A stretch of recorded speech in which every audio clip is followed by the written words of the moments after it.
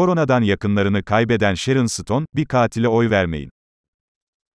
Ünlü oyuncu Sharon Stone, 5 milyondan fazla vakanın kaydedildiği Amerika Birleşik Devletleri'nde, yeni tip koronavirüs COVID-19 tablosunu, kendi ailesinden örnekler vererek anlattı. Ünlü oyuncu, Instagram hesabında paylaştığı videoda, ablası ve eniştesinin koronavirüs nedeniyle hastanede yattığını ve durumlarının ağır olduğunu söyledi.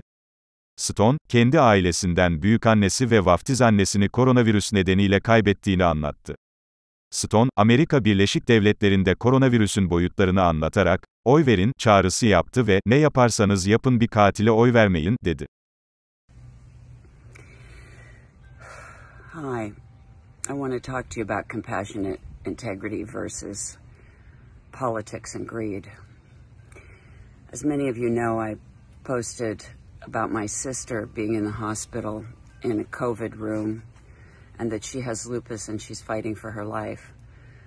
I didn't let you know that her husband Bruce is also in a COVID room in the same ward fighting for his life, and that they stayed at home as long as they could. I want to tell you a little bit about why.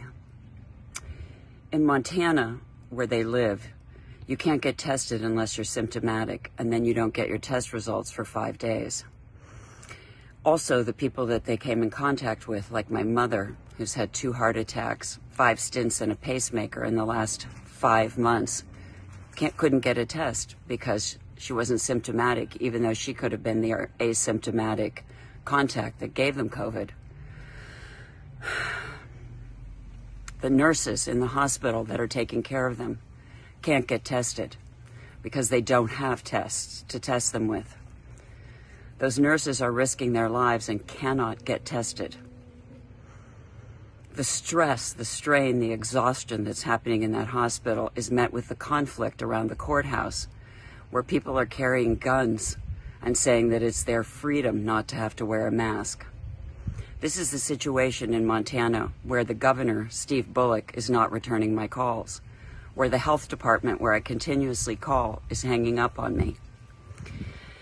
This is the state of affairs in the middle of our country, where you, the people in the middle of our country, are at great risk of dying from COVID. They keep saying that the risks are so small and that you might not die and that it'll be fine. But I'm telling you what's going on with my family. My grandmother died of COVID, and my godmother died of COVID. My sister and her husband are fighting for their lives, and my sister is not doing well. They couldn't give her the remdesivir until she went to the hospital because that's the law there.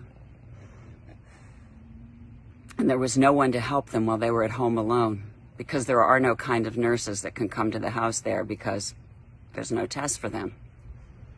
When they say there are tests for everyone, they're lying. When they say there are tests even for the nurses in the hospitals, they're lying. People are dying and fighting for their lives because there's nothing but lies. And because the people at the governor's houses, the people at the health departments are simply so overwhelmed that they're not answering the phones, they're hanging up, and they're not returning calls. This is the state that we're in. The only thing that's going to change this is if you vote. And if you vote for Biden and if you vote for Kamala Harris. And the reason that's going to happen is because with women in power, we will fight for our families. We will fight for people to live, and we will fight for people to get tested. Because the only countries that are doing well with COVID are the ones that have women in leadership. Please vote, and please, whatever you do, don't vote for a killer. Thank you.